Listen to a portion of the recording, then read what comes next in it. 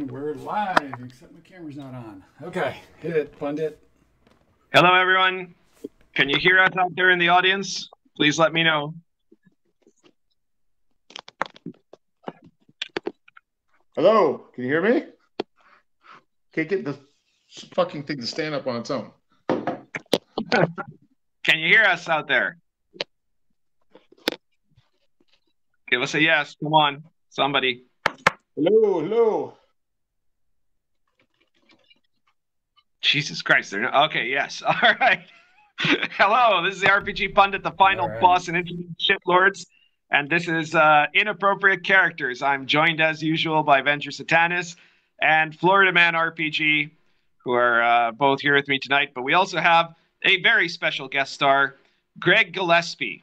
Now, if you're an OSR gamer, there's a chance you might not know his name because he's pretty low-key, but you'll probably know the adventure he wrote, which personally I consider to be one of the best designed dungeons, definitely in the OSR history, but probably of all time, which is BARROWMAZE. And recently, he's back and he's working on a, well, he's finished. It's available now, as far as I understand it. I know it's available now because it took my spot in the OSR bestsellers list. Dwero Deep. So it took over from Sword and Caravan. Sword and Caravan was up by the front there, and then the two editions, Dwero Deep and Dwero Deep 5e, have bumped it down to number 4 now, along with the Tome of Adventure Design. So, but no hard feelings. I'm sure it's a good book, and it's obviously selling well. So, Greg, welcome to Inappropriate Characters. Thanks so much for having me. I'm happy to be here. Excellent. And we've already got a subscriber, it looks like. Did you see that, Job? Yeah, but I didn't write his name down fast enough. I think it said Bill Griggs. I think so, yeah. So, welcome, Bill. Thanks for subscribing. Excellent. And welcome, Greg, obviously. Yeah. Welcome. So Greg, we're going to start out for our audience. We've got a good number of people already here. So, basically, there's a bit of a story that happened to you recently, and we want to talk about that. But I guess first, the best thing would be to have an introduction. So you're an OSR writer. You've made BARROWMAZE. What do you want to tell us about yourself in the context of the hobby? Not too much. I mean, probably like most of you and your listeners tonight, I got a love of Dungeons and Dragons at an early age and fantasy adventure, and the game's certainly given me a lot. It was like a training ground for academia, which is my trade. So I just was given a lot by the game, and I'd like to give back to the game. And I have I don't know, I think there's a sweet spot for me where I'm like a vanilla fantasy adventure, medieval fantasy kind of guy. So I think that's always the sweet spot for the hobby. Of course, there's room for other games and other ways of doing, but that's the space where I like to find myself in. And so I've just been working on I have a 6-part mega dungeon process that and Dwero Deep represents the 4th of 6. So I've got 2 more that I'm working on, and I'm sort of like filling out the outdoor survival map that was used for the first hex crawling with Gary Gygax back in the day. Excellent. And so BARROWMAZE, as I said, at least I don't know if Job and Venger have had experience with it, but I actually ran it. And I thought it was amazing. My players thought it was amazing. I had some players that are not, as a rule, enormous fans of long dungeon crawls. Like they're fine with doing like one adventure where they go into the dungeon, do something, and then leave, right? But my campaigns tend to have a lot of other stuff that isn't just adventuring in dungeons, and there's quite a few of my players that tend to prefer that. But all of them, including the ones that, as a rule, are the ones that kind of groan at having to go into a dungeon, they were they were all of the impression, and that entire campaign, that was a long campaign that we ran. That was the best dungeon that they had gone into. So it was it's quite impressive. I appreciate that. Sorry? I appreciate that very much. Yeah. Well, it's just the truth. And what I would like to know is first of all, what led you to write BARROWMAZE? And was it something that you did first for your campaign, or was it, like consciously designed? Because we get some of these OSR designers that are like, yeah, this is a dungeon that I've been working with my gaming group for 20 years, right? And sometimes that's true, and sometimes, like in James Malazewski's case, it's a load of bullshit. But then there's other guys that are like, no, I just designed this, and it's I ran it after I designed it, and I was going to publish it right from the start, right? It's not a so what's the case in BARROWMAZE? Was this something that grew organically, or was it like intelligent design? Well, I'd like to think it was both, but so. In my home game, I sort of like created like a sandbox and West Marches style, and we had a group chat during the week. So my players, what I encouraged them to do was decide amongst themselves where they wanted to go. Give me a couple days to prepare, and then we'd be away to the races. And I sort of like parachuted a couple small like module level dungeons in there. And so that they come up with a decision about where they wanted to go. And then we play on Friday night or Saturday night, whatever. And they change their mind once they got to the table. And that sort of burned my ass a few times. So I'm like, I'm going to create like a tentpole mega dungeon. And for the longest time, I just called it the Necropolis because I knew I wanted it to be an undead themed mega dungeon. So, and that's sort of like how it started. And like, I've had a lot of experience in academic publishing, but in academic publishing, you only have to worry about the content and the theory and the sourcing. You don't have to worry about layout. You don't have to worry about anything along that line. Somebody else does that. So what I did was I sort of broke BARROWMAZE into two parts. There was sort of BARROWMAZE 1, which you put on your title screen, and then a couple of years later, I did the second half of it. So that's how it began. And I really didn't even know, like, I just kind of thought it was a lark thing. Probably nobody would be interested. But they were. It did develop organically from play.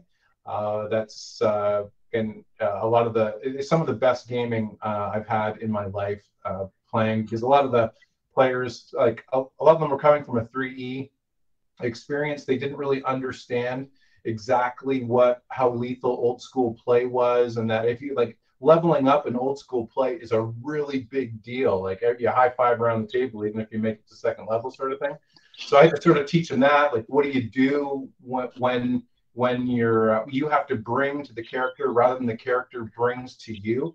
So I had to and then we had to go through, you can't always kick down the door and kill the monsters. You want to sneak your way in, pilfer the treasure, sneak your way back out. So I had to sort of like teach that style, and we had just a great time. There's a great mix of older players with lots of experience and younger players that didn't have any. And so, yeah, and that's why I've got those little call-out boxes in BARROWMAZE, because there were literally things that, even from a design standpoint, there's no way you could anticipate, because, if you get a really extraordinary group of players that are veteran, they know what they're doing, you can't anticipate everything that they'll do. So you just try to make sure that you cover as many bases as you can. And then once BARROWMAZE 1 and 2 got under their feet, I was like, okay, well, I need to, if I want this to be like a classic, like a dungeon that people keep coming back to, I need to do a new layout. I need to get a top-notch cover artist like Errol Otis. I wanted to make sure that that everything was taken care of, so that this could be a game that people will be playing a decade later, 2 decades later. And that's the short version of the long story of BARROWMAZE. Well, that's great. And then you've now recently come out with Dwero Deep, which is, I guess in a way, it's further along in the series of BARROWMAZE. Am I correct with that? I haven't really had a chance to look at Dwero Deep yet, so I couldn't authoritatively say, but it sounds like it, right? And oh, sorry, go ahead. Sorry, what I was going to ask, just you can answer this together now, is in Dwero Deep, what is different about it from BARROWMAZE? And is it something that everybody who's liked BARROWMAZE is going to like? You're sure are going to like Dwero Deep, or is there something different about it compared to BARROWMAZE that that is going to be that doesn't just exactly follow the same mold as BARROWMAZE was? Yeah, I think yes is the short answer. So even like I'm working on expanding the definition of a mega dungeon. So it doesn't have to be just vertically tiered layers that correspond to character level. There's many different ways of going about it. So I'm just trying to creatively think around how mega dungeons can be delivered and what they can do. So the BARROWMAZE was the first. The Forbidden Caverns of Archaea was the second. Highfell the Drifting Dungeon was the third. And then Dwero Deep is the fourth of six. So if Dwero Deep is the first dungeon that needs more DM input into the creation of sub levels. So like BARROWMAZE was a reaction to what I really didn't like about mega dungeons to that point, most of which came from, of course, TSR and then third party stuff. So we've got some fireworks going off here. I don't know if you can hear that, but I didn't like that there was so much work to go in to play a mega dungeon before you could actually sit down at the table and play it. And I wanted BARROWMAZE to be done, like all the stuff a DM needed to do was there, ready to go, with the exception of a few random tables that could be easily rolled at the table. Yeah. And Archaea was taking the notion of the Caves of Chaos and then blowing up the scale. So again, like I'm writing for primarily the veteran player, like people our age who grew up, they've played everything, they've read everything. They have a pretty firm grasp of how to go at various situations, traps, monsters, and things. And I'm trying to interest the veteran player, the veteran hobbyist. So if I'm doing that, they have a high standard. They know what's going on. And if I can confuse them or I can present them with challenges, then I think I'm doing the right thing. Okay. Was it here? Steve Roberts in the live chat was saying, which OSR system is Dwero Deep for? So Dwero Deep can be played with any TSR era edition or their clones. Yeah. So you can play it like if you're like what I designed for is really D&D 0.75. It's halfway between BX and AD&D. So I want to play with the BX engine. But I want the Chrome of AD&D. I do not want to play with, I don't want to count segments. I don't want to play with weapon speed factors. I don't want to play with armor modifiers. That's just actuarial science. It's not very fun to me. And quite honestly, most people just bugger it up and then you end up with clarifications at the table and that sort of thing. I want to play fast, but I want the Chrome, the spells, the magic items, the monsters, etc. of AD&D at my disposal. All of the Bro SR are having epileptic seizures right now. That's perfectly fine. I don't begrudge anybody playing, but when I sit down at the table, I want to play fast. And yeah, there's too many things that can get bogged down. Players are going to enter a room, and they sit around talking about it for half an hour before they actually do it. When you add in that, and then you add in all the other stuff, like to me, that's the way we played organically when we were younger. And in speaking to people at conventions and online, they played that way too. A lot of people, I played by the book as well, and in second edition and so on. But that's really the sweet spot for me, the engine of BX with the Chrome of AD&D. All right. So Joe, Venger, you guys have got any questions for Greg? Do you want to go first, Joe?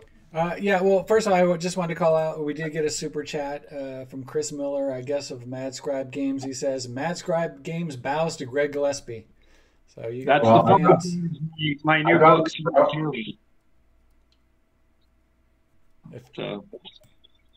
Yeah. So, Greg, I just want to know, like, in BARROWMAZE, when your group was going through that, how did the sledgehammers come up? Like, is that something that came from your players? Is that something that you started? Well, what I do is I'm a historian by trade. So anytime I do a project, I'm digging through archaeology books. I'm digging through period books. I'll draw inspiration from almost anywhere. And I was going through some ancient Egyptian tombs looking for inspiration. And I found a photograph of an archaeologist standing beside a bricked up entranceway into a crypt. And then I thought, you know, everything with Dungeons and Dragons has to have, for the blade cuts both ways. For every positive, there's a negative, right?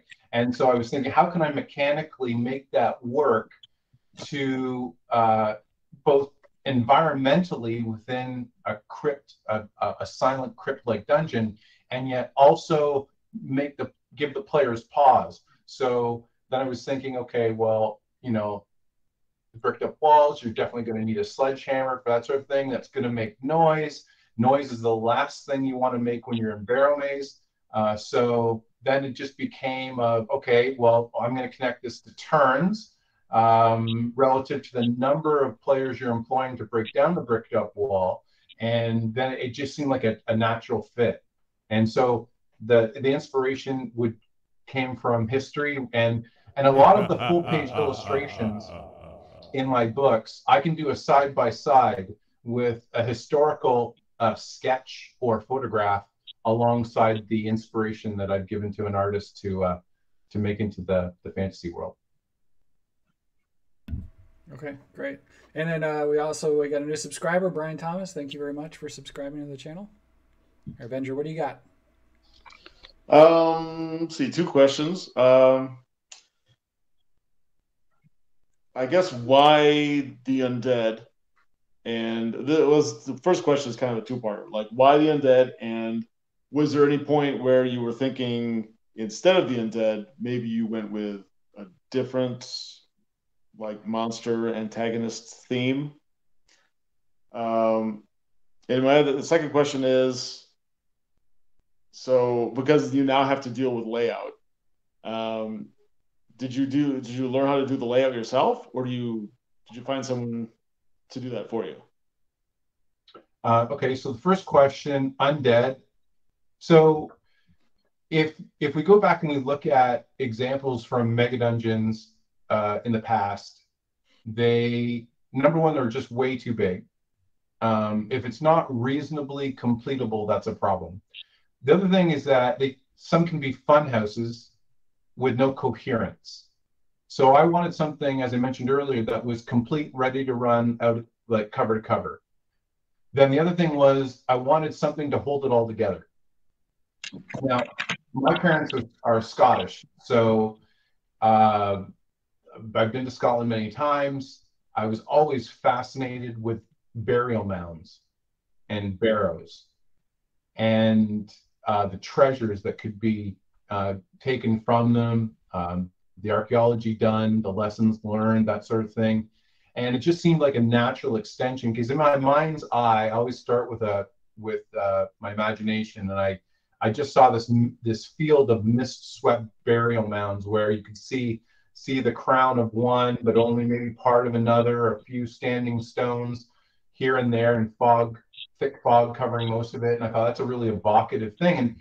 And then you go back and you go look at TSR stuff, they almost never used burial mounds. So I think I can find a couple examples that were maybe tucked in a dungeon as opposed to being the main sort of focus. So I thought, well, that's a real opportunity lost, I thought. And you don't have to go very far. Like you don't have to go very far in England, Scotland, or Ireland to trip over a burial mound or a set of standing stones. So they're just ubiquitous across the landscape. And so I thought, they're really evocative. And then when you get into it and you study the history and archaeology of it, you know, a lot of these things were aligned to the agrarian cycle, the phases of the moons, and that's when the veil between this world and other world thins, right? The spaces where you would put one of your ancestors on a pyre, and you would literally watch their sparks trickle up into the heavens, and you're looking up saying prayers to your father, from what the later Christianity would steal, right? Looking up at the sky and thanking your father. So these are the kinds of things that are just really fascinating. They've got a lot of mysticism. They're evocative, and so that just lent itself, burial mounds and undead. And then you just sort of pushing and pulling that theme in different ways. I thought would make and undead are sort of scary. Like, you know, if you're an older player, okay, you're into some skeletons. Well, that's not all that scary. But you can, if they're set within an environment, when the environment becomes an NPC, that's what I'm really interested in. So the players have to work, the environment working against them before they even enter the dungeon. And that's another thing that sets the suspense and the tone for Barrowmaze. At least I hope it does. And then the last part, layout. So I'm really layout stupid for the most part. So I had a great person, Corey Hamill, who did the layout for me, and did a lot of the art in Barrowmaze Complete. And he also did Archaea, and then since then, Rocky Gardner, he did Highfell for me, and he's also done Drero Deep. And then with COVID and having the extra time at home, I've also spent a lot of time with InDesign as well. And the logic of InDesign just baffles me at times relative to other programs that I'm accustomed to using. So it's uphill sledding for me, but I've gotten a little bit better at it. So a few comments here from the audience on that, especially on what you were just talking about here, Greg. Chris Miller says, I love the fact that Greg incorporated real-world archaeological experiences in his dungeons. Too many adventures rely too much on magic and suspension of disbelief for dungeon design. Joe the Lawyer says, dungeons must make sense to me. I can't stand funhouse style. Half the fun is trying to figure out, sorry, Venture, half the fun is trying to figure out the next area based on what you've already seen of it. And Charles Smith says, does Greg have suggestions on adapting historic sources into game content for people who aren't historians but are interested in adding those inspirations, history for gamers? So I'll add to that, you know, my thing in the OSR, well, one of my things is medieval authentic. You know, Lion and Dragon is medieval authentic RPG, and all of my RPG Pundit Presents stuff and the old school companion adventures. I made a point in the adventures and locations I was designing for Dark Albion, Sword and Caravan, and the Pundit Presents adventures, that none of them can look like a TSR dungeon, because a TSR dungeon doesn't look like, well, most of them, I mean, don't like the standard D&D dungeon, doesn't look like anything that actually ever existed in history, right? Like they don't. They're just these weird complexes that were not part of anything, of any actual historical source. So, you know, like in Dark Albion, for example, there are dungeons type scenarios, but they're either like cave complexes or barrow mounds or Roman type catacombs, or, you know, ruined buildings with ruined temples or things like that, you know. And I think that adds an interesting kind of challenge to a designer, whether or not they do like a lot of research into the like history of it. Because I do have, like, you know, I've got the Tower of the Mad Astrologer, the castle, the keep that's there, which is probably the best. I'm not a very good dungeon designer, but it's probably the best dungeon I designed in any of my books. The Tower of the Mad Astrologer, that castle is based on a real castle in Wales, right? And so that makes it interesting. But you could just do that without that, and you can, and it ends up giving it a very, it's a similar experience of dungeon crawling, but it gives it a very different flavor, right? Anyways, Greg, do you have suggestions for Charles Smith about historical sources for game content? Well, first let me speak. I'll just quickly go down the list. So with Chris's comment, I think Chris's comment speaks to why WotC sucks so hard, because they are self-referential. They're self-referential in a way Star Wars is self-referential, and that's why it sucks too. You need to go back to the medieval history or the prehistory, and if you have an understanding of that and you're pulling from those sources, you're going to keep your material more interesting and more fresh. It's not going to, once fantasy becomes self-referential, it's just a circle jerk, and it becomes more fantastical, and it moves further away from its basis in the various medieval periods, for example. So totally in agreement with you, Greg. I agree with Chris's comment. I have a big problem with that as well. So 100%. With Joe's comment, yeah, I'm not really a big funhouse guy. I can see it maybe in the context where it's set within a specific type of dungeon that you want to run, but as a general rule, I would agree. I'd probably steer clear. And then Charles' comment, you can use anything. It just has to be, you can't shoehorn it in there. It has to be a natural fit for, so like if we're using the telescope, right? So you've got the telescope, okay, I want the dungeon to be about this. It's going to look like this. It's drawing inspiration from these time periods. And then you start reading in those, you have to make sure that it's a fit to, so you can use the microscope, and that's great, but make sure the microscope works in concert with the telescope. And that's when you'll get internal consistency with what you're doing. And I think that internal consistency speaks on, off the page. Absolutely. So we're of completely common ideas here on the right source to look at for inspiration for RPGs, because if all you're reading is like Forgotten Realms novels, then like you said, all you're doing is you're going on this little train that goes around in circles, you know. It doesn't achieve anything. Go back to the sources, and the sources are ancient myth and legend, you know. That's and it. History. Yeah, and history. Yeah, 100%. I couldn't agree more. And you know, this is like, you can see it. It not only comes out on, like, when stuff becomes self-referential, it not only comes out on the page, it comes out in the art, right? So then you're looking at the stuff going, that's not even reasonable. I can recall going to Scotland when I was about 15, and I tried to pick up a two-handed sword. I'm almost 6'5", well over 200 pounds. And I could not get the tip of the two-handed sword off the ground. And so when I see these, like, you know, massive swords and stupid armor with spikes and all that stuff, it breaks the frame for me, and I don't think it has limited appeal. Let me put it that way. Yeah.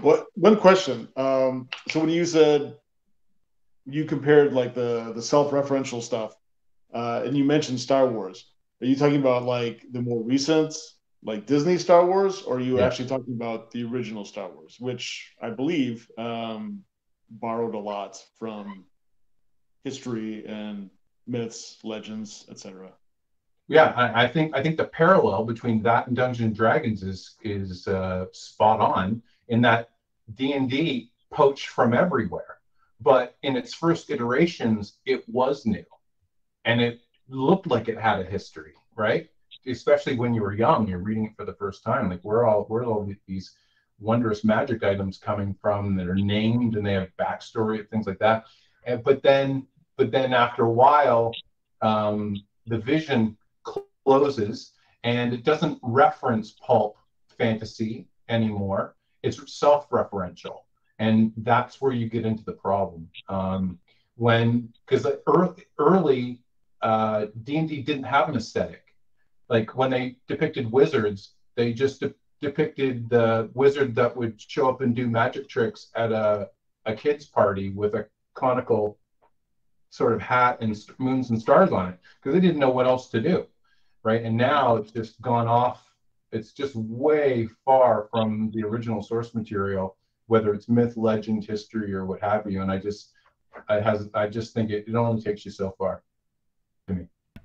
Absolutely. I would add one more thing to Charles Smith. There are some books that were made specifically for RPGs. The one that's coming to mind right now is, what was it, by Palladium, the Palladium Book of Weapons and Castles. And so that, for example, I remember looking at that when I was like a teenager, probably.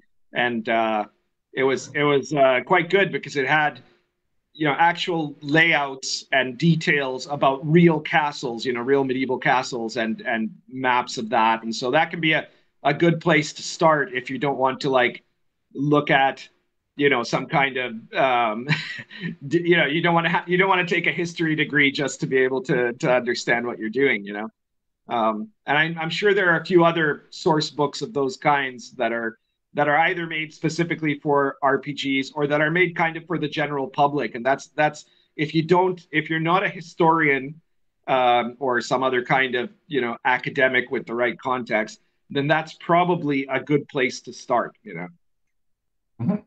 And any place is a good place to start when you're not sure. But if you have an idea and you're thinking about, okay, well, mounds were made during a particular time period. I'm going to focus and learn more about that time period, and that will lead to other readings. It'll lead to archaeological digs. It will lead to documentaries. Whatever medium you learn best from, do that. Yeah, for sure. So, Greg, what mega dungeons did you get inspiration from when you were working on BARROWMAZE and subsequent works? Mm-hmm. Well, I would say, like most of the box set mega dungeons made by TSR, like Undermountain and Mithranor and others. But again, I would say I took more from what I didn't like, what I didn't want to do, and rather than looking at something and say, wow, this is exactly the way I want to do it. I wanted to make the dungeons that I wanted Mithranor to be, that I wanted the Ruins of Zental Keep to be, that I wanted Undermountain to be, and weren't. I think I enjoyed the Undermountain modules more than I did the actual box sets, because they were just basically maps and tables, and it didn't have anything to hold it together. And those were the main criticisms. And then in addition to that, you couldn't really play it out of the box without a great deal of prep. And people have less prep time today than they did back then with the advent of the internet and social media and video games and so on and so forth. So I just felt that this needed to be something that was right out of the box, evocative in its tone and environment, and was realistically completable for a dedicated group of gamers. Okay, and then sorry, but I just had one follow up on that, and that was Greg. Are there any particular designers that inspired you as well when you were working on? I keep going back to BARROWMAZE because BARROWMAZE I think is just amazing. Well, I appreciate that. I wouldn't say I don't have any one inspiration. Like Steve Perrin, for example, he wrote the first Forgotten Realms module called Under Ilfarn, and it wasn't great at the end of the day. The module part was actually the dungeon crawling part was pretty short. But I did take inspiration from how the town was laid out, how he laid out the profile heads for the NPCs with the material underneath. And you can see a bit of that lineage in the way I laid out the town section and NPC section for BARROWMAZE. But I'm not a box text person. If you are looking down, reading box text to a group of humans at the table, and most people read monotone, so they don't read dramatically. They're not method reading, so that's boring as hell. And if you're not making eye contact with players, now you've made the game very impersonal. So I wanted to keep the descriptions as short as I could to communicate what the person running the game needed to know, and absolutely no more. So that's how I wanted to go about it. Of course, more complex rooms need a little bit more fleshing out and information, but trying to keep it simple. I think D&D is best when it's simple. It doesn't need to be complex for you to roll dice and wave swords and have some jokes with your friends. And I think its simplicity is the real sweet spot for enjoying the game. That's just my 2 cents. All right, so some comments here from the live chat. Joe the lawyer says, I have most of your books, pundit. Good stuff. I like the historical accuracy. Thank you, Joe. Joe the lawyer also says, the youngsters don't read fantasy literature. They have no points of reference. They don't know the classics of literature, so they don't know what makes a good story. Mm-hmm. Sadwings Raging comes here late, and he says, Venger, my man. All right. Dracopole says, cut out video games and Netflix and social media. Produce, don't consume. Well, that's true. But another point is that on the internet, it's so much easier. If you were trying to research stuff for an RPG campaign or to write an RPG product that was like historically or mythically based in like the 90s, it was so much harder, right? Because now, like, let's say you don't have any kind of academic degree or something like that, but you want to, I don't know, you're trying to learn about the 100 Years' War, right? You just start looking up stuff on the internet and you go along, clicking on links, and you're going to find stuff. And as long as you put in the work of reading that stuff, you're going to learn, you can educate yourself in a way that you couldn't before. So it's about, stop using the stupid parts of the internet and use the internet as a way to educate yourself, as a tool for learning, right? Mm-hmm. Anyways, Bill Grigg says D&D is best when the cool stuff comes from the players instead of from the characters. I assume you mean from the NPCs. Okay, so now you've produced your newest product, Dwero Deep. From what I understand, it's been you had a successful Kickstarter. It's doing very well, obviously, in sales on drive-through. It bumped me to 4th place, so so obviously it's doing well. It bumped me and Chris Miller because he's my publisher. But anyway, so but you had an incident, and before we get to that incident, my impression of you, because obviously you might know that I have been very involved in RPG culture wars for a very long time, since before there was Wokeists or SJWs. And obviously, I've been fighting them very vocally, especially in these last, whatever it'd be now, 6 or 7 years. And there are some other people in the OSR, including, the other 2 guys that are the hosts of this show, but other people as well, who have been doing the same. And then there are some people that have obviously, that have taken the woke Kool-Aid. But there's a few people in the OSR that are, to me, we're always kind of notorious for not getting involved in that, right? For just, they produce their books, they don't say anything. And the 2 of them, like if you had asked me 6 months ago, name a couple of people in the OSR that don't really make any statements on, cultural or political conflicts, I would have said, oh, well, Kevin Crawford and Greg Gillespie, right? Except that you made what I think was a pretty innocuous sort of position to take in this Kickstarter that you did for Dwero Deep, and suddenly you got brigaded by Wokeists. So do you want to tell us about that? And also, if I'm wrong and you commented on this sort of stuff before and I just somehow missed it, you can feel free to correct me. But I had always been under the impression that like you were kind of like minding your own business in the OSR world until suddenly they decided to target you, and so now you've suddenly said, well, screw it, now I'm gonna say what I think, right? But tell us your story about this. Sure. Well, you're right. That's the short version. I've endeavored to steer clear of that sort of thing online. However, given I'm about imbalance. So, for example, if I'm dealing with students, I want to attack their weaknesses and build on their strengths. And when I stand back and I look at the direction of society in North America, we're increasingly led by an extremist political viewpoint that is unhealthy for our broader society, in my opinion. And from that standpoint, I don't agree with it. And you have to understand, as somebody that worked at a university, I'm at ground zero. Universities are where this stuff came from. Universities are the breeding ground from which this is filtered out since the 1990s.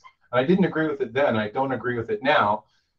Having said that, this is the time where reasonable people need to stand up and be heard, so that the discussions, the freedom of language, the freedom of speech, and in my field, freedom of inquiry, aren't curtailed in the name of a political ideology. So it's important for me to be able to speak personally and professionally when I think there's an imbalance, and there's an absolute imbalance. So getting specific to what you were asking about. So in my Kickstarter for Dwaro Deep, I wrote, if you enjoy an adventure steeped in the history and lore of the game, medieval fantasy, dwarves and Anglo-Saxon history, and evoke woke nonsense, this will be right up your alley.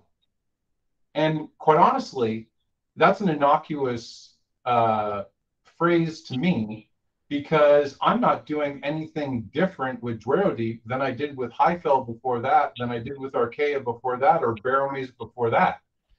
It's about good gaming.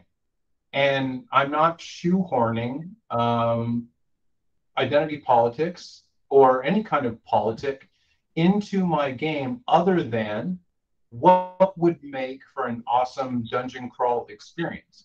So, like, I didn't understand the brouhaha that came from that, because I haven't changed. I haven't done anything different. I'm doing exactly what I've done for over 10 years now. So it's just, you know, we've got a group of people who, if you speak against their religion, they'll brand you an apostate, and because you're not going to bend the knee. I'm definitely going to be one of those people. This is how I feel about it, and I'm going to be unapologetic. I just think wokeness is informed by things I despise, like Marxism, like critical race theory, like intersectional feminism. I'm for feminism that's not intersectional feminism. So I just see a big power imbalance in the culture war, and it needs to right itself. And that's the long and the short of it for me. Excellent. So in this situation with Dwaro Deep, I thought it was really interesting. The part that I found the most funny, and maybe you didn't find it that funny because you were the target, right? But the part I found most hilarious about the wokest reaction is that what they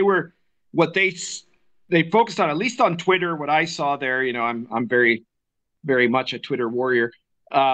They were commenting because you had said that one of the influences, let's say, of Dwaro Deep was Anglo-Saxon history and culture, right? And you got that just enraged them. It absolutely enraged the wokists. And there were some of them that were saying there's no such thing as an Anglo-Saxon culture, right?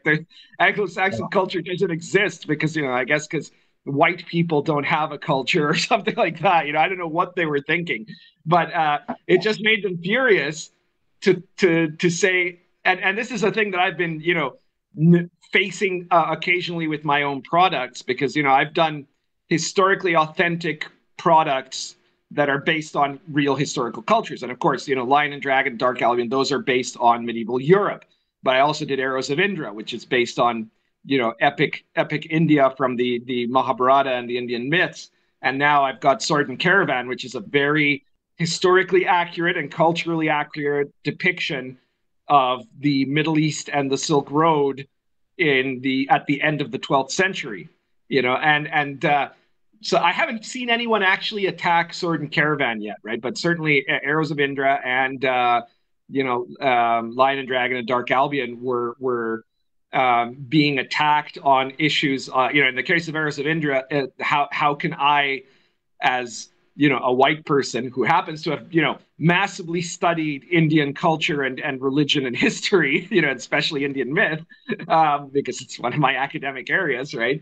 How can I possibly write something because I'm not Indian, right? Because I'm not East Indian. I don't, you can't be qualified to do that. And then on the other hand, in, Lion and Dragon and stuff like that, and the European stuff, it's like, well, you can't make an RPG about that because you're not representing people who weren't from Europe in the Middle Ages, So it's just crazy to me. And anyways, I thought it was very funny that, at this point we've gotten to where some people are like literally trying to deny the existence of Anglo-Saxon history or culture. I know, I love it. I use the same. So I'll just use their logic and turn it against them. Being Anglo-Saxon is one of my immutable characteristics. You can't hand wave it. You can't wave your wand and make it go away. It is who I am. The other part too is everybody, like most of these people have no basic understanding of human history. So if King Harold won the Battle of Hastings in 1066, we wouldn't be sitting here having a conversation using English. We would be sitting here having a conversation speaking, wait for it, Anglo-Saxon. Yeah. These people just don't read. They just come up with superficial, off-the-cuff comments because they're clueless.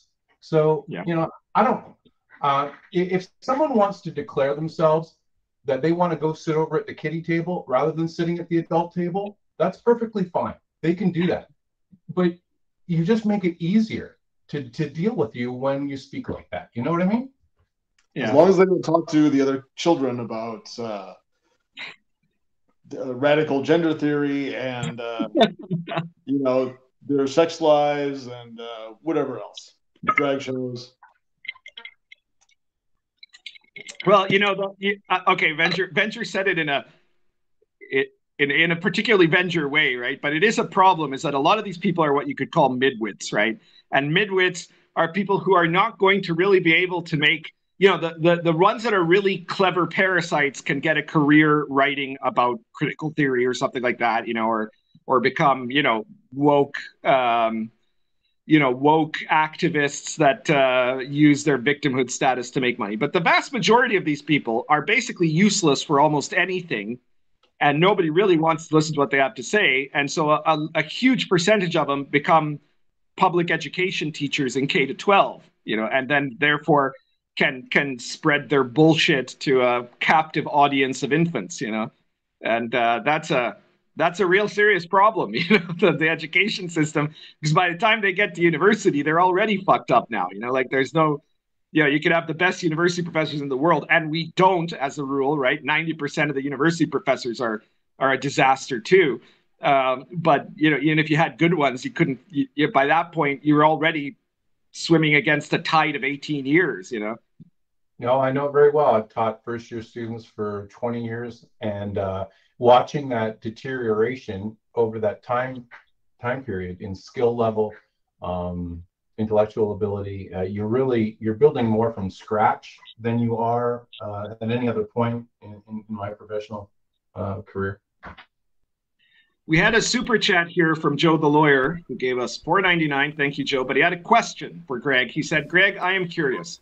What was the sales ratio between the 5th edition and OSR versions of BARROWMAZE? It's an interesting question.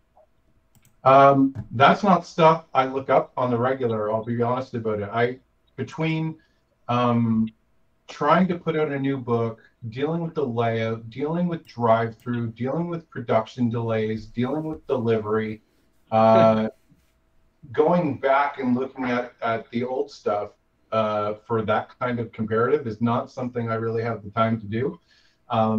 Without question, the OSR, I don't need to see anybody else's numbers to know that BARROWMAZE is one of the most successful, if not the most successful OSR product ever. Its sales are always strong, and there's always people who just find it. People who maybe cycle in and out of the hobby or are picking it up because their kids are of age or something like that. So I don't have that answer. It's not something I would normally go and look up.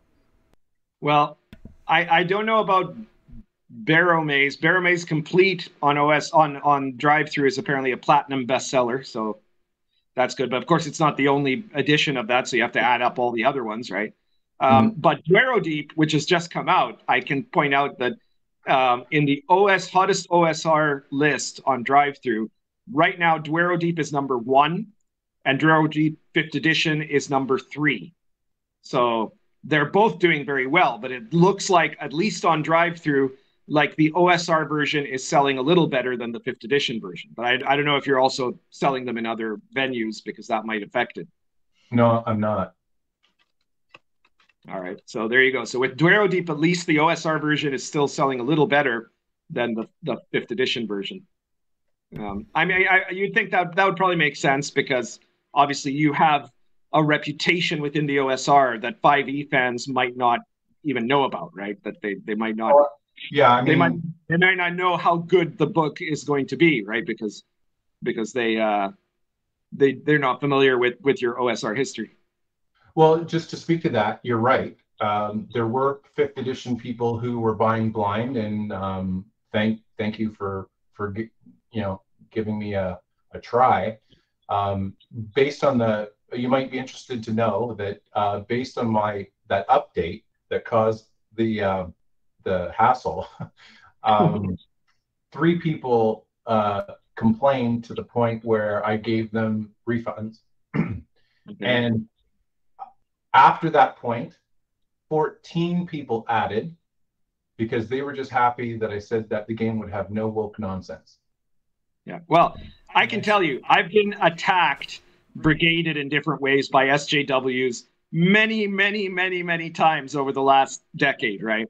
And every single time that they do this, every single time they come after me, right? There's a guy last year who made a 1-hour video about me and some of the other OSR people, and basically claimed, used very specious arguments to claim that we were alt-right Yahtzees, And after that, my sales spiked, right? And my subscribers spiked, and every time it works out that way. Every single time that they attack you, what happens is, if you stand your ground, right, then you're going to have people that will rally to you. And it wasn't always as intensely like that, but it's more like that every time. It's gotten to the point now where it's like a Streisand effect, right? That especially in the last couple of years, any of their efforts to take one of us down ends up completely backfiring on them. So, but don't tell them that, Please let them keep trying. Yeah, well, they have, there's a segment of that group that has no interest in debate. Normally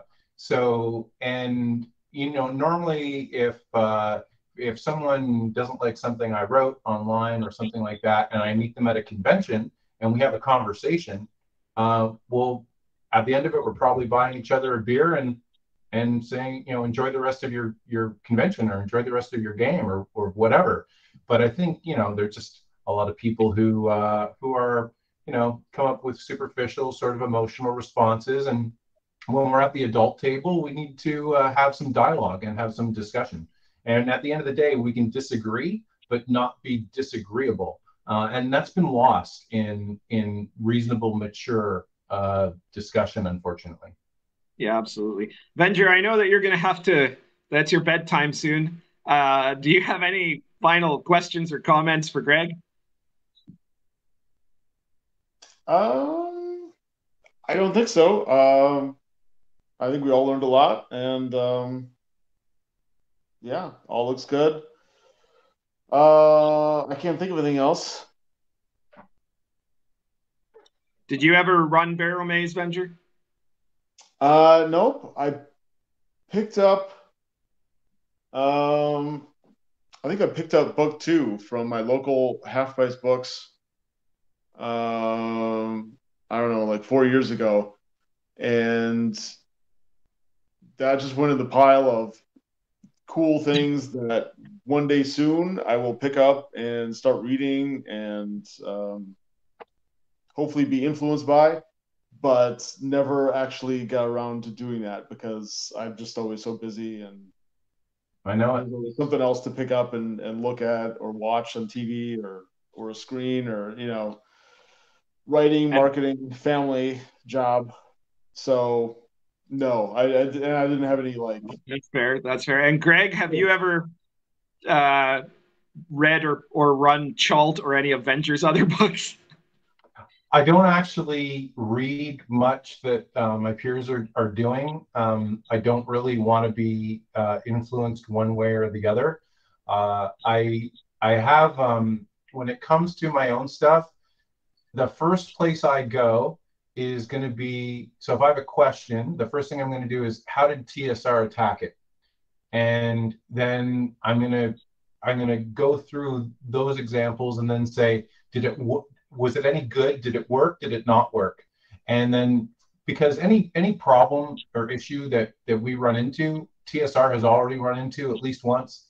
So I try to give them respect and credit for their iterations over the decades. And I do try to go there first. And then if I'm not satisfied with a way they came up with something, then that's when I'll branch out into my own areas. And then after I do that, so for example, with Dwerodeep, I did a whole lit review through everything I could get my hands on: Dungeon, Dragon Magazine, TSR published modules, third-party stuff, anything related to dwarves that may have been in snuck in some article somewhere, I read.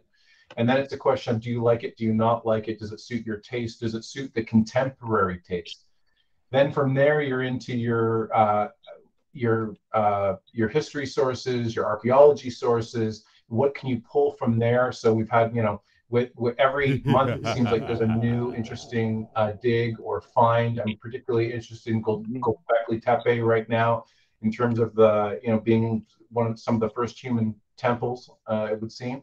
So, I keep my eye on that sort of thing, and then I try to merge the literature. So with the example of Dwerodeep, if we think of Moria in Fellowship of the Ring as the prototypical dungeon from which all other dungeons spawn, that ground was never really covered by TSR. That sweet spot between Tolkien and Dungeons and Dragons. So you want to have the feel and the evocative suspense and atmosphere of Moria and the melancholy of Moria, but at the same time, it has to be gameable at the table and fun and cool to play. And finding that sweet spot between those two things is what I was hoping to accomplish. That's a very good point. We got a couple of comments here. Sadwings Raging says, "Oh, come on, who doesn't want to be groomed by Venger?" And Chris Miller has just done another super chat for $5. He says, "Check out Anchor Kingdom of the Gods." Was it? I think I lost it now, but and the new Sword and Caravan book. The Sword and Caravan book, that's my own book, which is adventures during the Third Crusade and on the Silk Road for any OSR product, but of course especially for Lion and Dragon. I got some more questions for Greg, but since Venger's still here, maybe we should just jump over and do the shill real quick. Yeah, let's do the shilling before Venger has to disappear. Sure. And I guess Venger can go first, because I think he's going to have to go first. Okay, Venger. Okay. Thanks. Well, in just I don't know, 3 weeks, I guess, VentureCon is starting.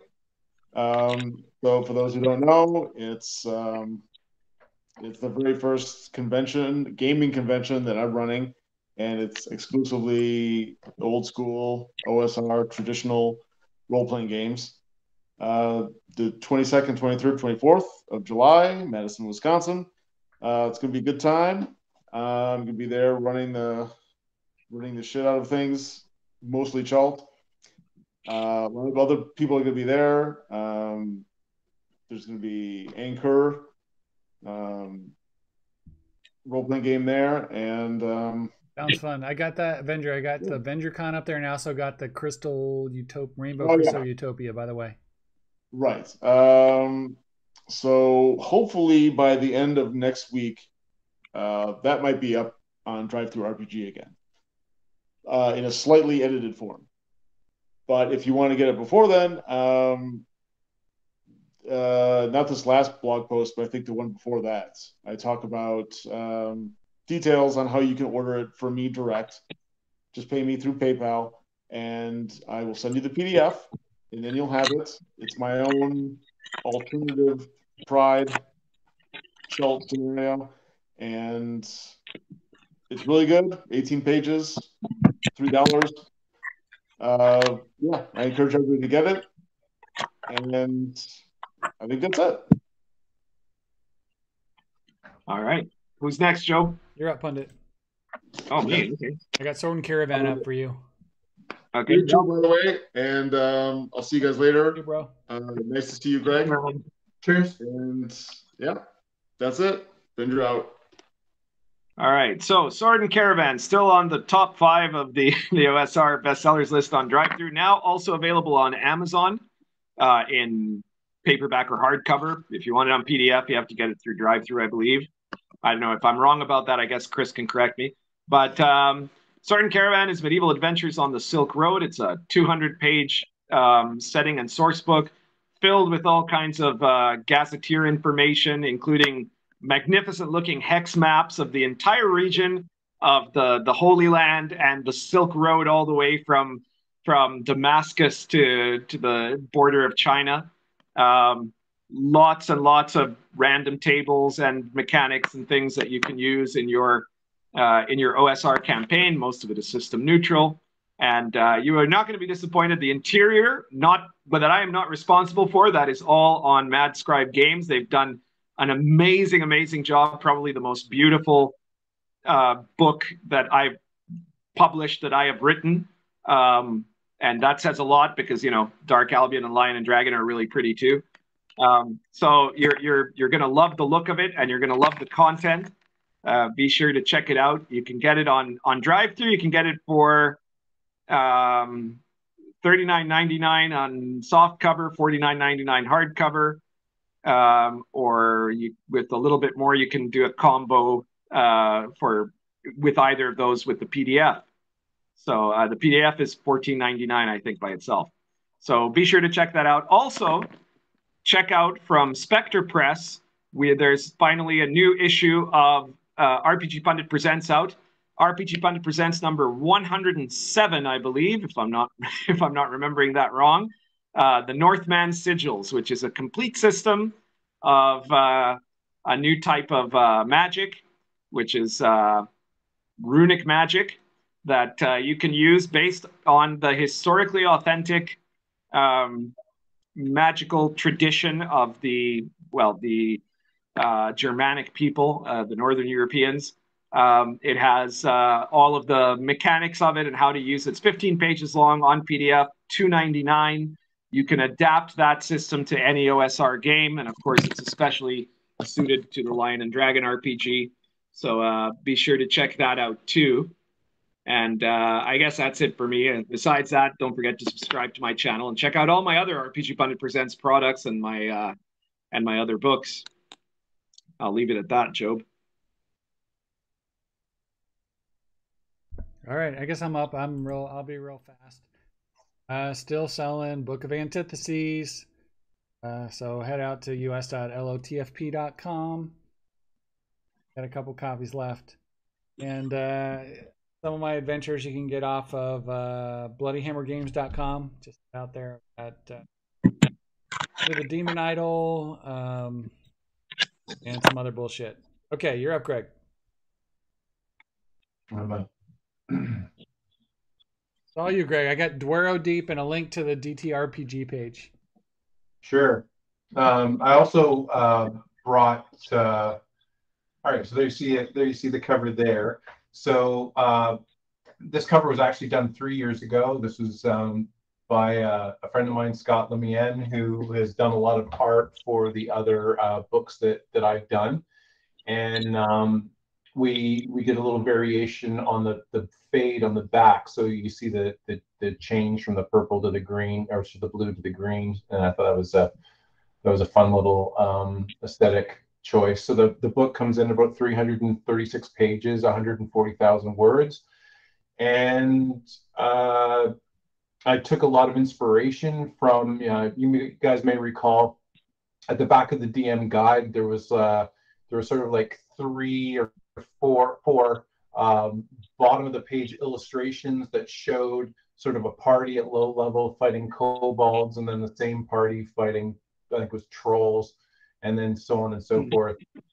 So what I did was I wanted to do something where I had that running through the substantive portions of the adventure. So I did, I think it was 150 unique, what I call them zipatomes, or basic illustrations at the gutter, on the gutter of the page.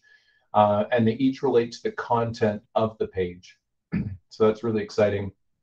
I got a chance to work with Larry Elmore, who contributed, Jeff D, Darlene, Diesel, and Tim Truman again. So that was really exciting. So they're all in the book.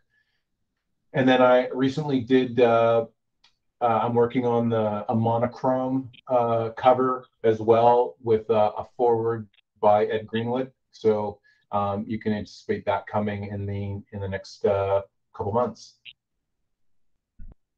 All right.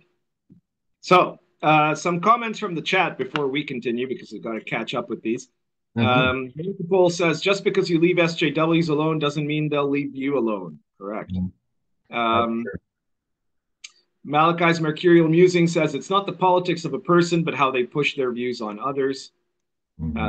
Legion of Myth says, do not ignore SJWs, confront them, stop them when they re louder and create better products, drown them out, shut them up, push them back into obscurity. Well, sorry. Can I just jump in there for a minute? Yep, go ahead. Speaking quickly to that point, there are different ways of going about it. Yes, you can confront people with silly views directly. The other part of it, you can speak through your published product. So a lot of these people, quite honestly, as far as I'm concerned, are tourists. Will they be around in the hobby 5 years from now? I doubt it. And if you just do what you do, you keep your head down, you maintain the your imagination, your interest, and your discipline, and you continue to do what you do, you're going to put forward your vision in your adventures, and that ultimately speaks at the end of the day. So these people who are creating stuff that's rife with identity politics, where they're basically just trying to lecture you, that has a limited scope. It has a limited range, and they're also entrenching themselves in their moment. And if you want to make something that's an instant classic, that has long-term value, don't situate yourself in any particular movement or time period. That will allow your work to be universal, and it will transcend time.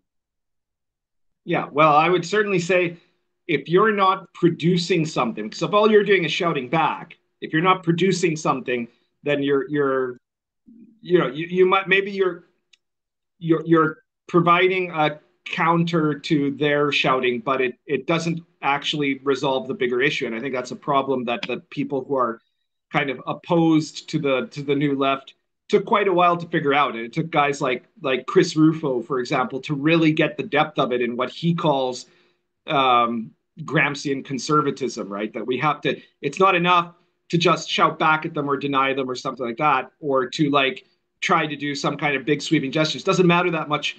I mean, it does matter, obviously, as we've seen in the last little while, who's the president of the United States, but that by itself is not enough to change things, right? You have to change things by creating an entire viable alternative concept of culture, concept of lawmaking, concept of institutions, and aggressively redo, reverse the march through the institutions, because if you don't do that, then it doesn't matter how loud you're shouting. They're also winning, because they're infiltrating and subverting everything that we value, Yeah, I get it. But at the end of the day, the ideology that informs their perspective is a mile wide but only an inch deep. And when you use their heuristic against them, their ideology falls apart. It's untenable. So, yes. So the key thing to understand is so know where that ideology comes from, know its intellectual origins, understand why they're expressing things the way they're expressing them, understand the linguistic games that they're playing in an attempt to corner you or to corner your perspective. And then you need to respond. You need to counter those claims with reasonable arguments that make them look silly. And when you do that over time, eventually that will bear itself out, because people will see it, they'll read it, and it'll make sense, and they won't.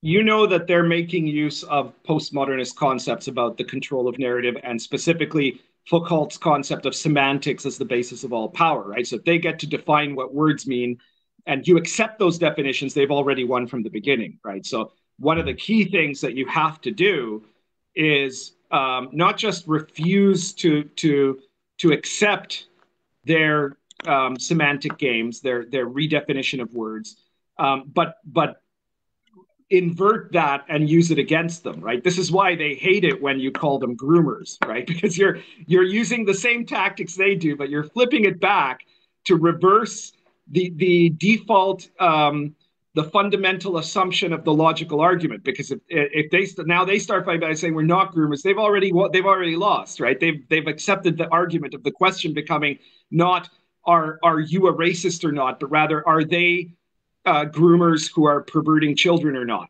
like, so that's why, like the election in Virginia was won by Chris Rufo making that argument about gender theory and about CRT, and reversing it into changing them into saying, well, you guys are racist, you guys are segregationists, you guys are groomers. So there's value to doing that. But once that happens, if you just do that and stop, then that still doesn't fix anything unless you're also producing stuff. So I know that not everybody can make, in the context of our hobby, not everyone can write an RPG product, right? But if you have one in mind, you should do that, because that's also a contribution. If you make an RPG product that's for gaming, because none of theirs are, all of theirs are primarily for the pushing of an ideological point, right? They're propaganda. And so every product you make that's for gaming and that gamers will be able to find and use and play for gaming, that's going to be a victory against them. And that's why they're so mad at people like Greg and myself, right? That we make products that are for gaming. I kind of disagree, for example, with the tactic Venger has, where he makes products that are counter propaganda, because that, like, as you said, those are so topical that, in 4 months, they're not going to be relevant anymore, Whereas BARROWMAZE is still relevant now, and it's going to be relevant 20 years from now. And so's Lion and Dragon, right? And any of those anything Kevin Crawford made, all of those are going to be relevant in the long term. Yeah, I completely agree with you. Yeah. And the other part, you have to understand that when you hear stuff, so they'll try to play semantic games to give you no option in response. So words are harm, and silence is violence. Yeah, exactly. And so they play these games so that you are not provided an opportunity for a response. And you need to know how to respond intellectually when they do that, because they will. People will do it. They'll do it online. They'll do it personally. They'll do it professionally. And if you have reasonable responses to those kinds of silly critiques, then you're away to the races. And that takes, you have to invest yourself in it to know how to respond in these kinds of situations.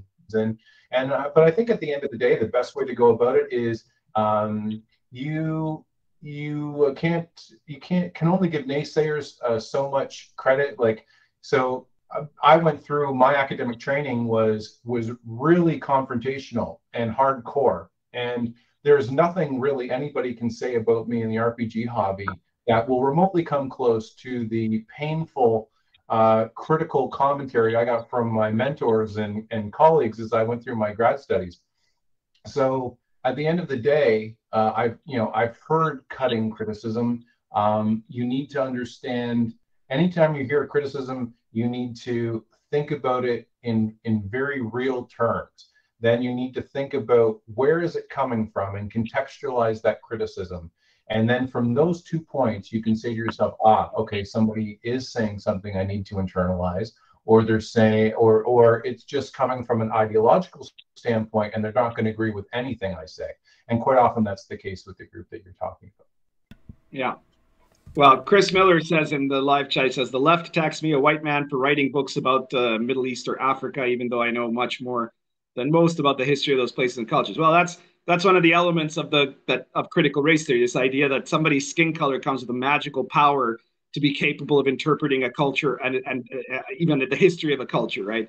The counter argument that I wrote about that years ago on my blog was with the, fake example of, what was it? Klaus Werner von Kraut-Angelou, right? The grandson, the 3/4 German grandson of Maya Angelou, that's lived all of his life in Germany, only speaks German, has been surrounded by Bavarians, right? But to the left, they would assume that Klaus Werner von Kraut-Angelou would have more of a right to comment on contemporary Black culture or historical African culture than, say, an entirely European descended white professor who has studied African studies for 30 years, and who's specialized, I don't know, in the history of Great Zimbabwe or something like that, like that guy is unqualified because of his genetics, right? This is a genetic based theory that they have. I know, it's so unfortunate. Yeah. I got a question for Greg, if I can interrupt. Well, I look for comment on. Greg, where's my question? Oh, here we go. You probably don't remember me giving you a hard time back in the G+ days, but I have the same criticism today, which is, are you ever going to do an offset print of any of your books? Because everything about the layout, the art, everything about your books is amazing, except print-on-demand books look like shit. So you ever please think about doing an offset print and like kickstart it, something? Is that something that's in the works for you? Well, I'm a bit hamstrung from a logistical standpoint being in Canada. So the only way I could possibly do that would be if it was constructed and printed in the US. Of course, most of the folks that are buying on drive-through, not all, of course, but most are in the United States. So if it was created in the U.S. and was available for shipping without international shipping costs, then yes, that would be viable. But given how pricey international shipping costs are, and the weight of some of my books, I couldn't produce and ship them from Canada and make it even in the ballpark of what my books cost now. So that's the logistical part of it that I'm hamstrung by being in Canada. What I love to do, like a leather bound BARROWMAZE book with a cool skull and boss in the front. Absolutely, what I would, for sure. Some big posters printed out with all the maps. That would be amazing. Oh yeah. So just right here, actually, I've got so this is the hex map for Dwerrowdeep. Nice. Wow. That looks amazing. This How'd is you get that printed out? You just printed it out yourself? Yeah, so that's 18 by 24, and that poster is available in black and old school blue in PDF. So it's really sweet. A lot of time and effort went into making that as cool a map as I could. Here's another poster map from the same project. Nice. That looks cool. That's great. I like the classic TSR colors there. Yeah, I always do an old school blue just because, I think it's fun. And then people can choose whether they want to work with the black or they want to work with the old school blue. And then, I know you put up the cover. This is the monochrome. Nice. So very it's cool. just a guilty pleasure of mine. That's all. That looks great. All right. So Charlotte Williams says, thanks for letting me know about this channel I sub to and click the bell to for starting a live stream YouTube. I could have used the notification earlier. Well, you can't rely on YouTube, unfortunately. Yeah. You really need to keep your eyes open. Charlotte, if you subscribe to my channel, and you know, I always post announcements in the, you know, like what are they called? Posts, YouTube posts announcing when there's going, you know, a day before when there's going to be an inappropriate characters episode. So that might help, but you should also check out, I don't know if you're on Twitter or on MeWe or on Minds, in any of those, or if you follow RPG Pundit on Facebook. I always post beforehand, letting people know when the next episode is coming up. So maybe some of those will help. Community posts, that's right. Thank you, Sadwins. Okay, and we got a new sub, Crafty Matt. Thank you for subscribing. And Greg, I got another follow-up question for you about how to give you more money. We're gonna get a BARROWMAZE t-shirt. That t-shirt's awesome.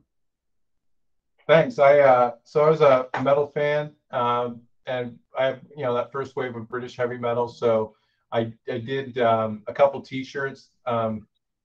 So this one's like Motorhead, the right, font. Yeah. And then I did another one that has BARROWMAZE, like the Metallica logo. So those are just on TeePublic. So you can punch in BARROWMAZE into TeePublic, and it'll bring up my my little storefront. It's called the Owlbear Fur Company, and it's just a fun thing. Like, really, yeah. I only make like $2 a t-shirt. I just did it because I wanted the t-shirts, and I thought it was fun. And I like mashups, like, you know, taking BARROWMAZE and doing it like in a heavy metal concert t-shirt. So just a little bit of fun. Nice. All right. Well, I'm gonna go order one right after we get off the show. Thank you, TeePublic. All right, we got a super chat from Crafty Matt as well. Crafty Matt gave us $5 US. He said, GG, Greg Gillespie, maybe, I'm not sure, or good game. What made you choose Avalon Hill's Wilderness Survival map for your base hex map for each books? Will you have a 5th book up or up upper right? Yeah, so what I've done, in case anyone who's listening doesn't know, so this is the old outdoor survival map. Sorry, I want to make sure I get it in the center of the screen there for you. And this was recommended reading in the original D&D books, the OD&D, that is. And so that's it's my understanding that Greyhawk, amongst others, were on that map somewhere, and it was used for wilderness hex crawling. So BARROWMAZE is located here. The Forbidden Caverns of Archaea here. Dwaro Deep is up here. And I filled in 4 of, well, I've sort of like cross-sected into 6 sections. So whether the next adventure is here or down here, you have to wait to find out. All right. Right. So just a little tip of the cap. we're getting close to the end time here. So if any of you have any other questions for Greg, we were going to try to talk about some of the other news and controversies recently in the OSR, but I think we probably aren't going to have time to really do those justice, unfortunately. But well, if you want to find out, if you want to check out what was going on with the Wizards employees' revolt against the fact that Hasbro didn't make a public statement condemning the recent Supreme Court decision on Roe v. Wade, check out my channel. It's my latest video is on that subject. And if you want to find out about what's been going on with Drive-Thru RPG, check out Lamentations of the Flame Princess channel. And I'm probably going to do a video sometime soon about the latest demographic information that Wizards of the Coast released about who actually plays D&D 5th edition. But I guess I'll leave that for a video on my channel too. Well, if you need to, we can do a two-parter, and I can join you again at some point in the future or on your next show. That'd be great. Every... Well, we only do a show once every 4 weeks, and 4 weeks from now, I mean, we'd be very happy at some point to have you back again, right? Yeah, sure. I'd be happy to do it, and if either you get other comments or questions, or you just want me to comment on the news stories that you wanted to talk about, I'd be happy to do that. That'd be great. That would be great. But 4 weeks from now, or 8 weeks from now, or 12 weeks from now, there's going to be a whole other set of controversies for us to talk about, I'm sure, right? It's always, that seems to be like the sweet spot of just enough time that there's like always 2 or 3 things that are worth discussing, you know. We got a question here from Bill Griggs. He says, Greg, are you or did you run Dwero Deep as a West Marches game? And do you think it's practical to have players return to Hamlet at each session? I'm always a big advocate of returning back to the town before the end of each session. I don't let players camp in the dungeon. If they do that, bad things happen usually. So I discourage that, and I think it's a bit of a cop-out. And given that I have a pool of players, some show up to one session, maybe not the next, different group for the third session, so on and so forth. It just makes for an easier inflow and outflow of gaming. Having said that, Dwero Deep is a subterranean hex crawl. So with the map I showed you earlier, so you are going to have to camp in the dungeon at times, and so yeah, that it's the one dungeon I've done so far where that's encouraged as opposed to discouraged. Okay, and Sadwings Raging has an interesting personal question for you here. Where did you go to college? Where did I go to university? I went to places both in Canada and the US. So I started at Wilfrid Laurier University, which is in Waterloo, Ontario, Canada. So it's in the province, about an hour and a half drive from where I live now. And then I went to Canisius College in Buffalo, New York for Teachers College. And then I did my master's degree at Brock University, which is near Niagara Falls, just on the Canadian side of the border. And I did my PhD at the University of Western Ontario, which is also about an hour and a half from where I live now. I did my bachelor's and master's at the U of A a few years after Jordan Peterson and at the same time as Ezra Levant. So that university has a lot to answer for. Yeah, they do. It's top notch. You know, a little funny story here that somebody pointed out to me that recently Zach Smith, you know, Zach Sabbath, he crawled out of wherever he's been hiding to do a video interview, and it was like a, you know, I don't know, a 4-hour interview or something like that. But at one point he commented on the topic of free speech, right? Because I've been kind of critical of the fact that, you know, he's the first to whine about his own freedom when you know he's being canceled, but he's at times supported other gaming creators being persecuted that don't align with his politics, right? And he made this comment about how, oh well, you know, I talk about, you know, I as in Zach talks about the importance of truth, and that's more important than free speech. And you know, I'm talking about things on a level that is like way beyond anything that the pundit could even understand. And I'm like, motherfucker, you know, I studied history and comparative studies at one of the top departments in its time, you know, and you know, one of the tops in North America, one of the 100 tops in the world, you know. And you did art college, dude. You know, like there is nothing you could talk about truth, philosophy, or free speech that I wouldn't be able to swamp you on. Yeah, they don't have those discussions, and I'm frustrated by it. And you know, it's been very sad for me because, you know, I went through my training in the 90s when there was something that still resembled free speech on campus. Yes, me too. And universities have to be that place where freedom of speech is maintained, but it's collapsed. And professors self-censor based on their subject matter.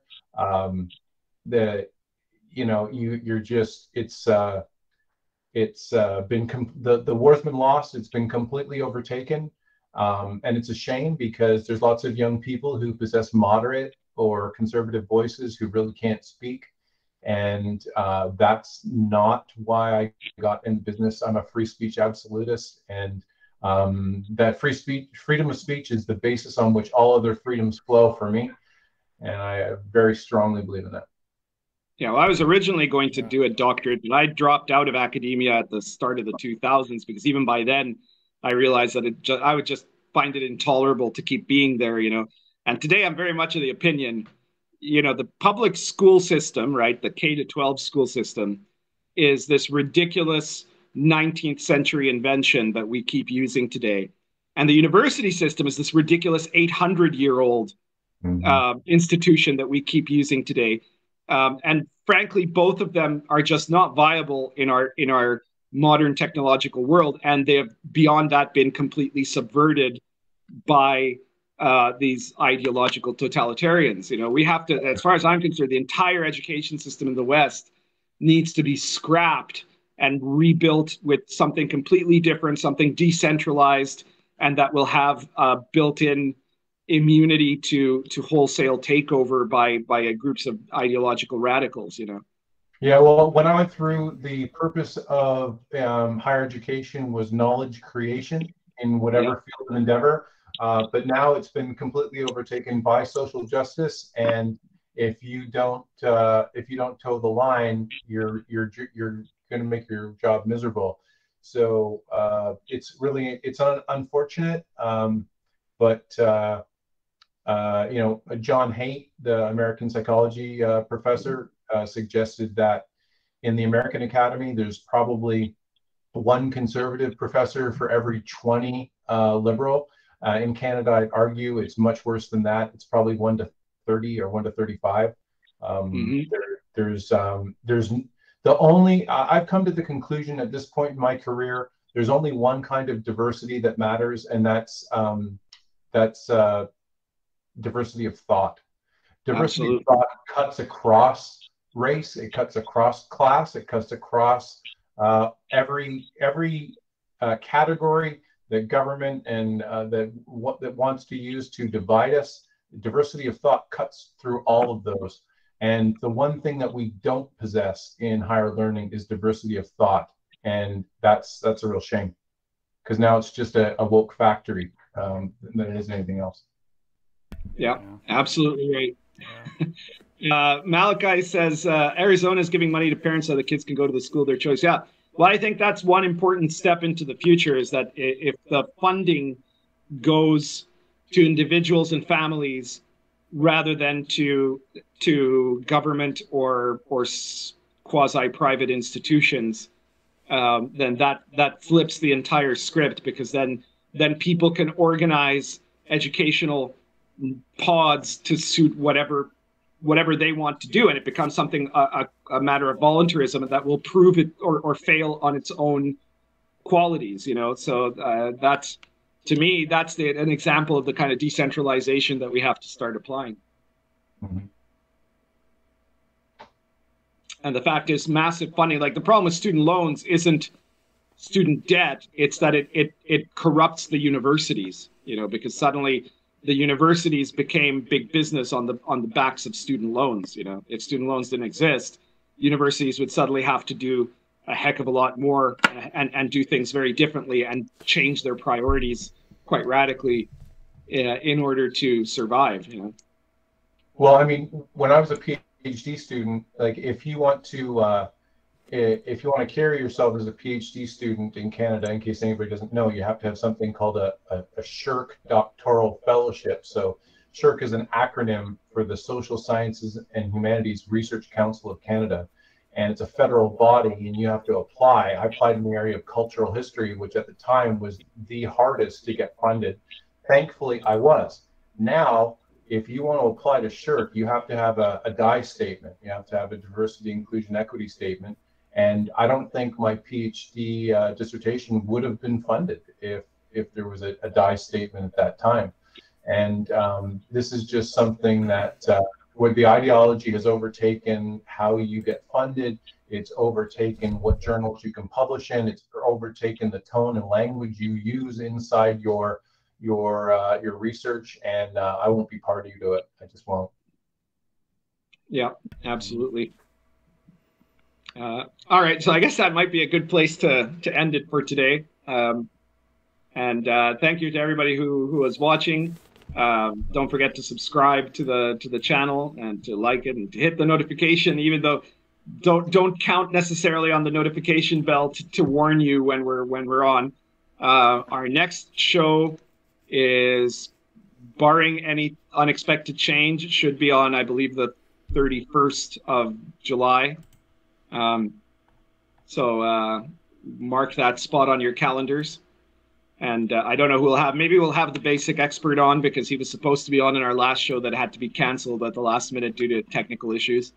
But we'll see. And I hope you all check that out. Check out my channel, subscribe, check out Venger's channel.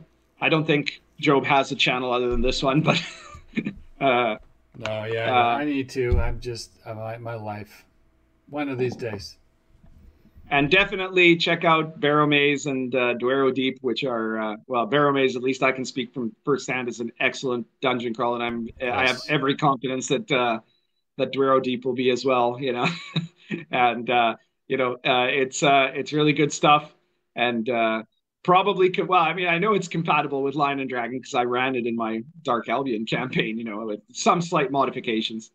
I mean, you got to tailor it to your game and your players and such.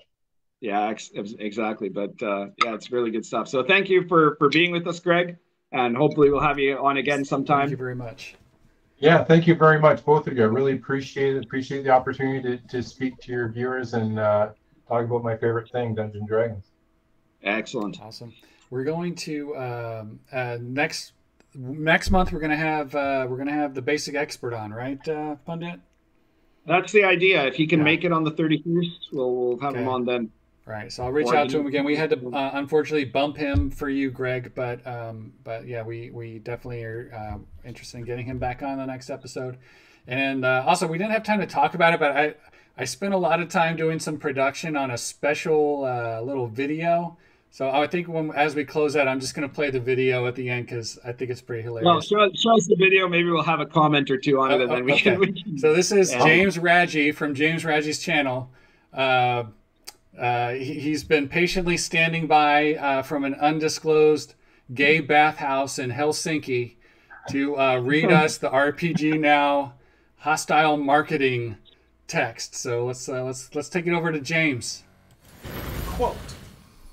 Hostile marketing, our policy regarding potentially offensive content, see product standards guidelines, reported by customers, is to deactivate such titles while they are being reviewed. Publishers who deliberately court controversy by making public declarations or accusations of censorship resulting from this process in order to draw attention to their products will be considered to use hostile marketing. Publishers who direct or support, guessing that means retweets, public accusations of impropriety or censorship towards one bookshelf when their controversial titles are rejected or removed will also be considered to use hostile marketing. This behavior will not be tolerated. We have adopted a strict one-warning policy for those who engage in hostile marketing.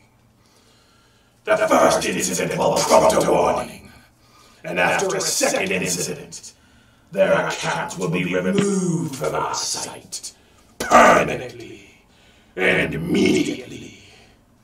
Unquote.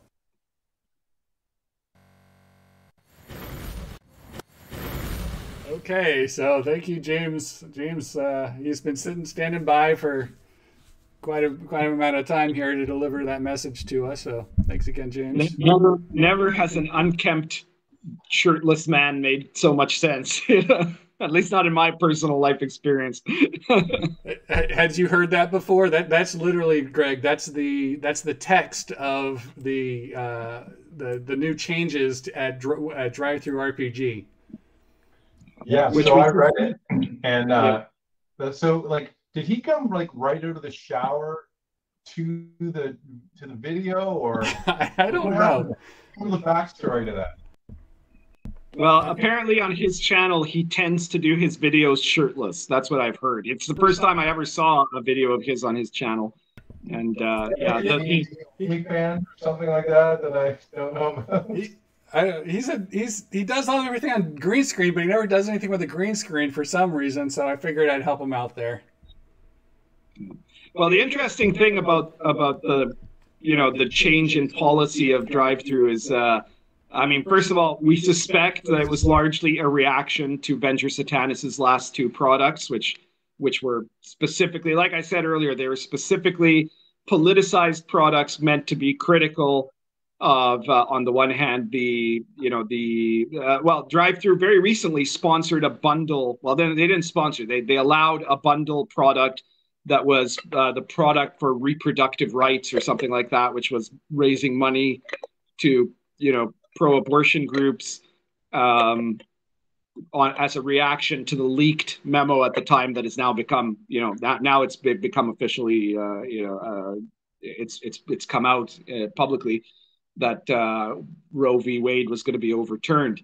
And so he did a product that was essentially a spoof book, although he claims it's really a playable adventure, and I'm sure technically it is, but it's very clearly propaganda critical of the pro-abortion movement. And then he did this other one, the one he advertised today, that was kind of critical of gender theory.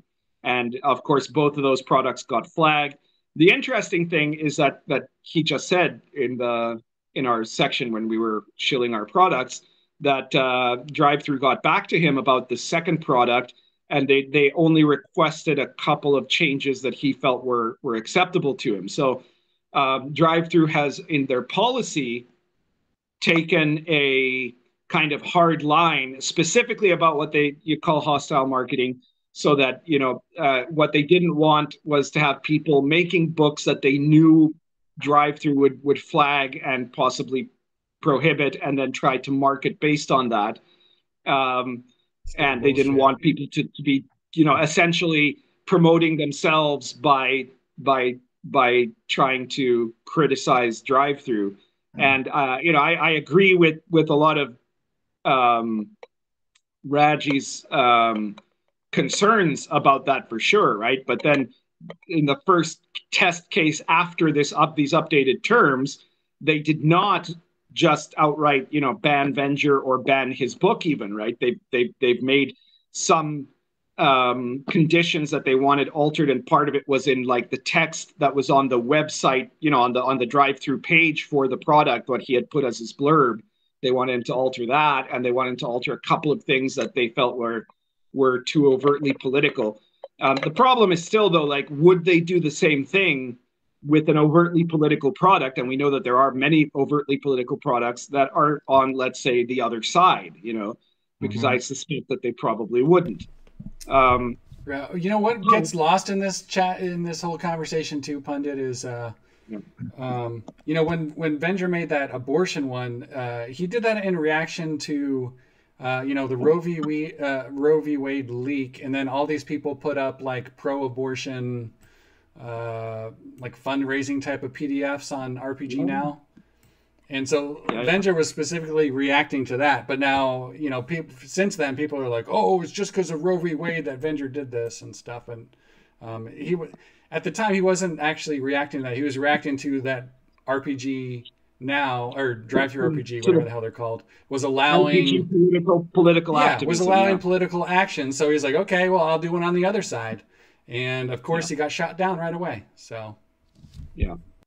And that's the problem, right? And I think that's the part that DTRPG doesn't get, is that if they make, if they want to make very clear-cut rules about what they want or don't want you to put on their site, I think almost everybody would say, well, you might not agree with all the rules, but as long as they had the rules, they were very clear and specific, and you knew what was or was not allowed, and that was universal. I think most people would be able to accept that and work within that context.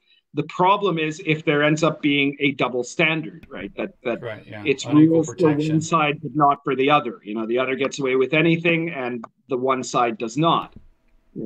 Right. And part of the problem is that their moderation system is based on people complaining about the product, and of course, the people on the ideological left are censorious and therefore will try to complain to get these products banned, whereas people on the right don't usually do that.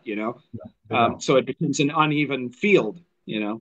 But I will recognize, based on what Venger said about their response to this latest product of his, that drive-through, whereas on paper they have set these kind of hardline points that give them the possibility of banning products or banning publishers that cross them.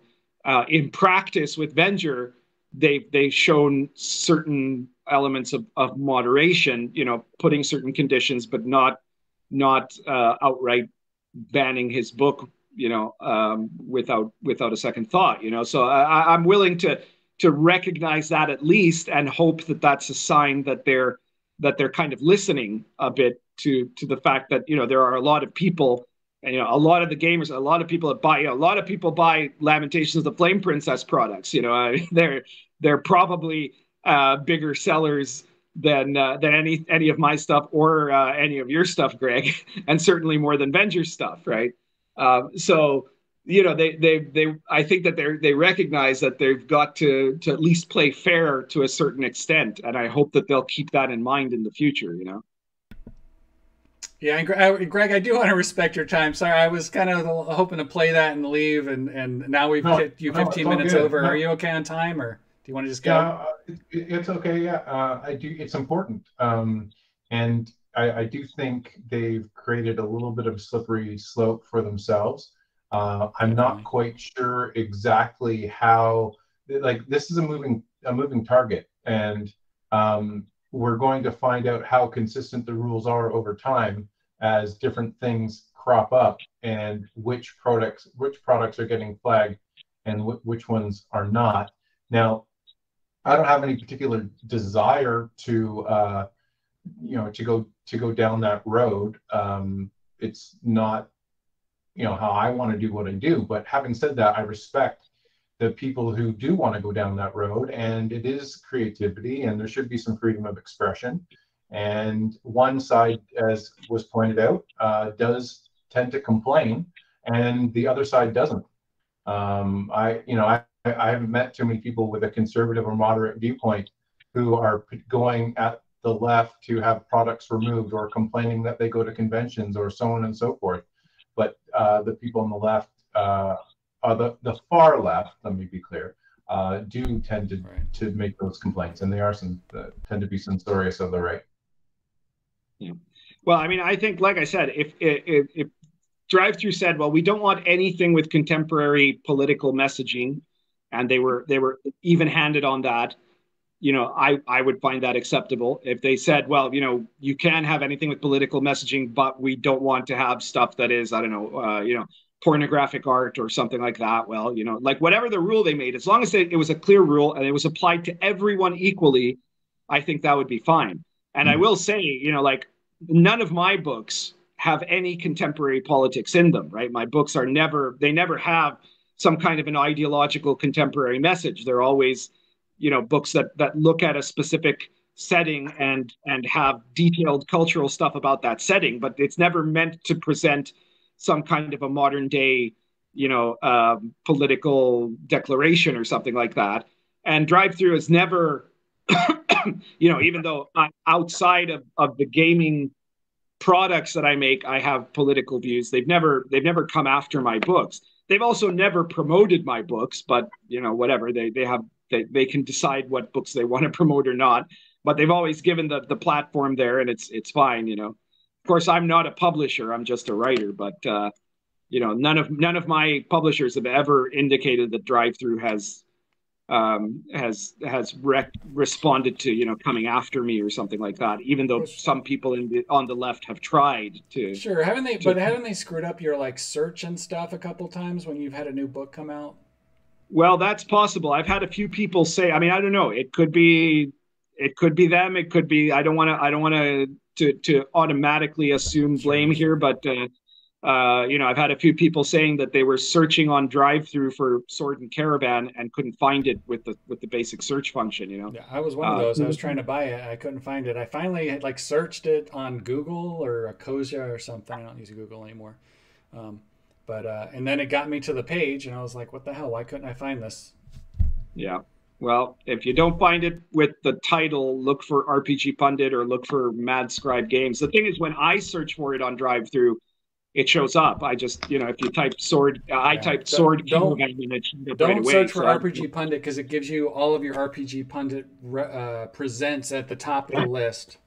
That's the problem with having like 120 RPG products, is that you'll have to wade your way through. But hey, maybe while you do that, you'll find a few other books you want, you know? So don't listen to Job, guys. Do a search for RPG Pundit and buy everything you find that I've written there. To help you sell your newest book. One of the great subdisciplines in history is called historiography, where you take a book or journal article and you situate it within its time period and as a reflection of the author. And what I learned from that was everything is a reflection of the time period in which it was created and a reflection of the beliefs, values, worldviews, and prejudices of that author. And so to suggest that you can write something that you can somehow remove yourself from your contemporary context and write about something devoid of that context is fantasy. It's just not possible. And where you might get one product where you might read it, say with the cover off of it, and say, okay, well, I'm not quite sure what that time, where that came from or when.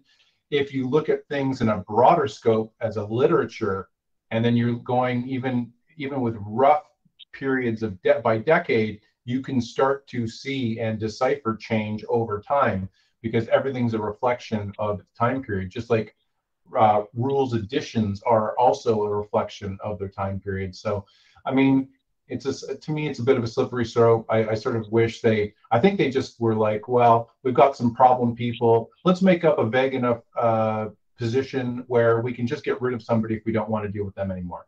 And that's what it read like to me. Well, I agree with what you're saying there, but there's also a big difference between, you know, somebody writing a book or a novel or a TV show that is, you know, a reflection of them in their place and time versus somebody writing a book that is ostensibly an RPG book, but is actually, you know, an ideological manifesto about, I don't know, environmentalism or, you know, Christian conservatism or whatever. You know, like if there's a difference between unconscious elements of reflecting the zeitgeist of your age versus consciously creating a product that is little more than a skin suit for your own current day politics, you know? Yeah, well, there's not that much difference between those two things sometimes. Well, I don't know. I've always been a bit critical of that opinion of historiography that says that we can't, if you make a conscious effort, that you could in fact try to put yourself in the paradigm of a different place and a different time, you know. And that's what I try to do, for example, with my medieval authentic products, you know. So obviously it's not going to be 100%, but it is going to be something that is meant to reflect, you know, like my medieval authentic products reflect the world as the medieval person understood it, rather than the medieval world as someone from 2022 would look at it, you know. Right. But given, you know, we don't have a complete historical record, so we're just dealing with what's left over and trying to decipher from that.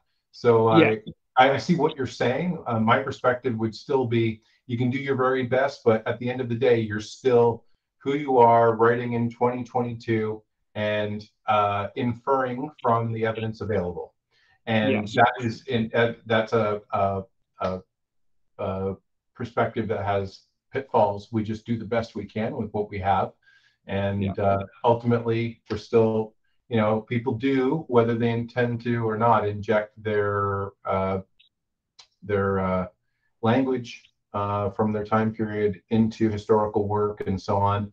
And, you know, and this carries over, like, you know, people will skin stuff, as you pointed out. So they might, I don't know, have two huge trees that knocked over, and they're supposed to represent, I don't know, the Twin Towers or something like that. You know, like that, people put that sort of stuff in there, or they'll have little tips of the cap to political figures or so on and so forth. I mean, so like pretty much anything that's religious is in the Western world is, of course, either a reflection of the Bible or counter to Christianity or the Bible. So like I've got a lot of Christianity in my books. Part of it's implicit and part of it's explicit, and part of it's conscious and some part of it's unconscious. And I didn't actually realize the extent to that until I had it demonstrated to me by a student.